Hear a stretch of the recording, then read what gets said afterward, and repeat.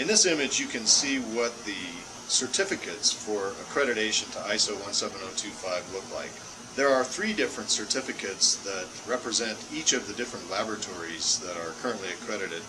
The NVLAP certificate, the Dutch Accreditation Council RvA certificate, and the Certificate of Accreditation from SINGLAS SAC. These certificates cover the various calibration facilities that service micromotion products around the world.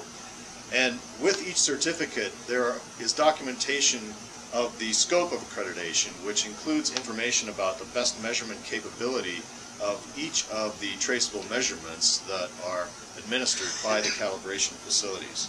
All documents, including the certificates and the scope of accreditation documents, are available on micromotion.com, as well as on the websites of the respective accrediting bodies that issue these documents. Here you can see what a sample calibration sheet that would be issued by one of Micromotion's accredited calibration facilities would look like. There's a lot of information on these sheets, including the traceable results for mass flow, volume flow, and density measurements, and the best measurement capability of each of these measurements. This is all clearly identified on the calibration sheet, as well as the calibration parameters that resulted from the process.